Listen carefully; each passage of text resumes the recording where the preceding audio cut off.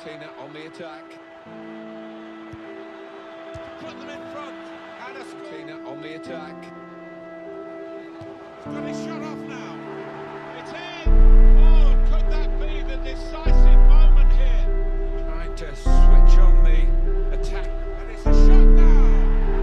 And that's a terrific goal to put them in front.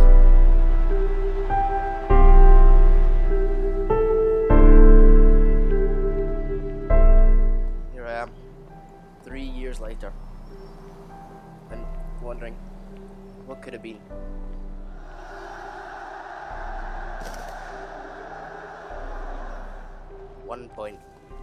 One point lost of that Scudetto that year. The slip up on the final day, we missed the penalty for me. So I saw the title drift away at the last hurdle. It was hard. It was hard to take. It still is.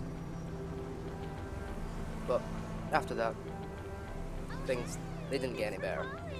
In fact, they got worse. In the World Cup 2018 in Russia, the injury saw me sidelined for the next 2 years of my career.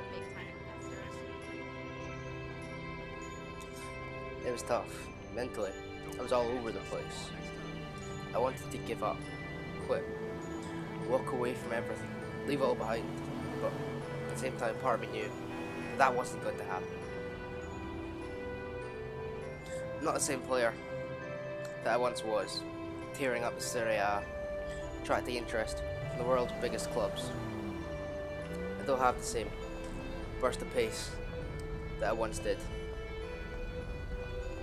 Technical ability, it's not really the same either. But you gotta come back somewhere.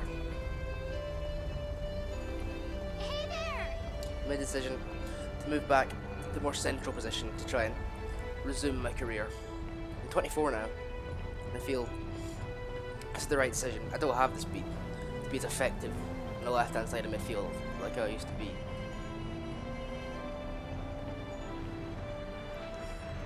I've been in a similar situation to this before.